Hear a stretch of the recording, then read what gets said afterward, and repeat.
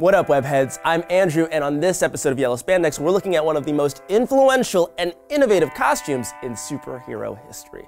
The blue and red bodysuit worn by the amazing Spider-Man. Hey there goes the Spider-Man! From its complicated creation to its infinite iterations across the Spiderverse, we're diving deep to show you why Spidey's suit is second to none. This is the evolution of Spider-Man's classic costume. Now, if you're curious about on-screen Spidey, Kai already covered the movies in our very first episode. We're not going to talk too much about the black suit either, since we've already tackled that topic on Yellow Spandex Venom, and you should go check that one out too. Today, we're feeling blue, and red, and sometimes black, so let's start with a surprisingly controversial question about Spidey's costume. Who created it? Officially, The Amazing Spider-Man is the co-creation of writer Stan Lee and artist Steve Ditko, but as always with comics, the true story is a lot more convoluted. Leave it to Marvel to up their own origin story. From Captain America to the Hulk, Jack Kirby co-created most of the Marvel Universe, with Spidey as the biggest exception. But according to the King, he actually came up with the idea years before. The story goes that Kirby pitched Lee a version of Spider-Man, one that he and his Captain America co-creator Joe Simon first thought up in the 50s. A teenager who finds a magic spider ring that transforms him into a muscle-bound grown-up toting a web-blasting pistol. A good guy with a gun. Stan liked the idea, but he was allegedly concerned that it was too similar to another Simon Kirby creation called The Fly. I'm not talking about Goldblum. So he stripped away Kirby's contributions and turned to Steve Ditko to see what he could come up with for the concept. There are no surviving drawings of Kirby's original design, but according to Ditko, it probably looks something like this. A combination of Cap and Ant-Man that doesn't really scream Spider. To add to the confusion, Kirby drew the cover of Spidey's debut appearance in Amazing Fantasy #14. After Lee demanded a more heroic take on Steve Ditko's original drawing. Still, aside from that cover, Kirby's interpretation of Spider-Man just never looked right. He's too beefy and brawny, and the King never quite seemed to nail the web pattern.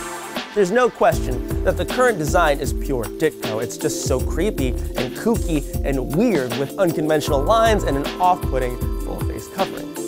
Of course, it's always possible that Ditko was actually inspired by a Halloween costume. In 1954, Ben Cooper Inc. released a spooky yellow costume called simply Spider-Man, with a distinctive spiderweb motif and a hood with big black frames surrounding the eyes. Cooper's costumes were the king of Halloween in the 50s, especially in New York, and it's entirely possible that Ditko saw the costume on his walk to work and was subconsciously influenced. We may never know the whole story behind Spider-Man's design, but we can clearly see how it's changed. There's never been a canonical explanation as to where Spidey's suit came from. Pete just throws some pantyhose over his head for his initial wrestling match, then sews together his final suit for the big variety show debut. Unlike the movies, we never see him doodling designs, screen printing spider webs, accidentally shooting webs at Dr. Pepper, or taking to the streets in a hoodie and sweatpants. What have we?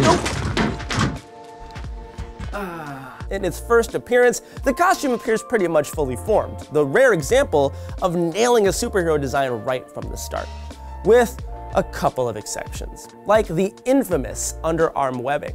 They started off fairly subtle, but soon evolved into huge wings that went from Spidey's wrist all the way down to his waist, which made him look like Elvis a little bit. These must have been incredibly difficult for Peter to stuff into his square 60s wardrobe. With time, the webs began to shrink, and by the 70s, they were all but gone, though not forgotten. They received a functional film version in Spider-Man: Homecoming, and they remain a tool for artists to use at their discretion.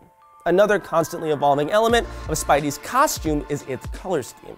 Originally, the non-red parts were portrayed as a deep black with blue highlights to offer some definition. This was a pretty common technique amongst artists given the limitations of color printing at the time. But over the years, the highlights began to turn off the dark, and by the 70s, Spidey's secondary color had become a bright baby blue. The black and red didn't completely disappear though. Artists still use it from time to time, and alternate outfits like the Superior Spider-Man and Alex Ross's proposed movie costume fully embrace this aesthetic. Not to mention Spidey's new suit in Far From Home, and of course, who can forget Miles Morales. He started his career in a variant of Peter's red and blue, which was kind of in poor taste considering that Parker was still freshly deceased at the time. So he upgraded to a slick red on black design courtesy of artist Sarah Pacelli. The new costumes helped Miles establish his own identity and snag his own real-life set of custom Air Jordans. But as radical as his costume may be, the core concept is still undeniably Spidey. The design's mutability is a major factor in why it endures.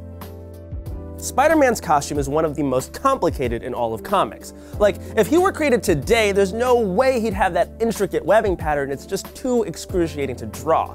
Pretty good, SpongeBob, but it's lacking basic construction, and your perspective leaves a lot to be desired. But despite its complexity, the design is extremely versatile. After Ditko's revolutionary run, the reins were passed to artist John Romita, who used his experience drawing romance comics to transition Peter from a lanky, awkward high schooler to a more hunky and confident college student. Oh. Who's this? Romita's streamlined, small-eyed Spidey was a far cry from Ditko's creepy classic, but he refined and standardized the superhero's look just in time for his mainstream marketing push. His clean lines and bright colors defined Marvel's house style for decades, even after the symbiote saga ended and Spidey returned to the red and blue. But as the 80s became the 90s, a new era of comic fans were thirsty for something more extreme. Always recycle. To the extreme! Busted! Enter superstar artist and fan of this channel, Todd McFarlane, whose energetic style and intense line work brought Spidey back to his more grotesque roots. With massive eyes that covered his entire mask, a lithe, gangly body contorted into impossible positions, and thick, goopy spaghetti webbing spitting out of his shooters, McFarlane's Spider-Man completely redefined how artists approach the arachnid. And those who followed in his wake continued to add their own twist to the character. There's no wrong way to draw Spider-Man. Artists are free to add their own personality and update his outfit to fit the tastes of the times. During the Clone Saga, Ultimate Spider-Man artist Mark Bagley designed a 90s-tastic new suit for Ben Reilly. And while it's a bit garish these days, I would have stuck with that sleeveless hoodie myself. Elements like the external web shooters and flashy fingertips have seeped into several Spider-Men since. The short-lived suit is just another great example of how the building blocks of Ditko's design can be moved and shifted in service of style and story. Through his crime-fighting career, Spidey has donned a ton of different armors, outfits, and enhanced suits, all with wildly different looks unified by the same Spidey DNA. But at the end of the day, no matter how slick his new style is, Spider-Man always returns to the red and blue, at least on Earth 616. The multiverse is home to an infinite amount of spider people of all shapes and sizes, from massive mechs to monstrous mutants, but whether they're in doublets and frilly collars, punk rock spikes, or spandex fit for a swine, the entire Spiderverse shares the same style. Ditko's brilliant design has endured for so long because it works in almost any scenario and allows us to imagine ourselves in Spidey's shoes. Because we can't see his face, readers can project their own personalities beneath the mask, letting us connect to the character in a way that's impossible for square-jawed giants like Superman and Batman.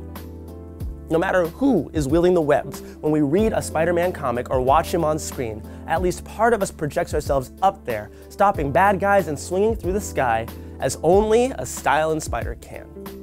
Thanks for watching, everyone. Between the Spiderverse and all of those cool DLC costumes in the PS4 game, it's been quite a year for arachnid fashion. I want to know, what's your favorite Spider-Man costume of all time? Leave a comment, let me know, please subscribe to NowThis Nerd, and if you're a talking pig, call me.